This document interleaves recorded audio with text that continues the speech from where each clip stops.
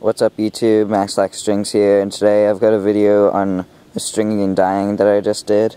Right now I'm in a camp, or I'm going to camp, and they had some giveaways.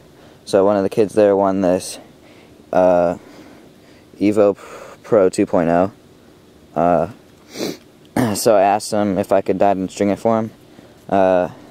So he asked me to dye it green, so I used the Kelly green dye and pink shooting strings and then white strings.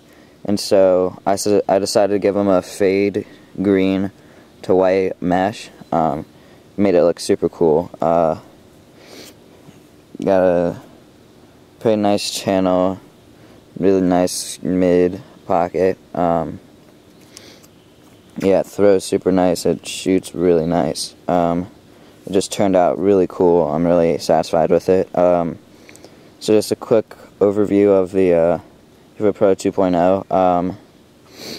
I think it's a lot like the Evo 2.0, except it's got these kind of hole things right here, and the side looks a tiny bit different, but nothing really that much. But I think the main difference is the flare in the back, which is nice. Keep it pinched right there.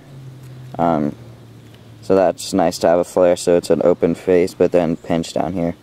So yeah, nice head. I might pick one up myself if I can. But yeah, thanks for watching, guys. Please comment, rate, and subscribe.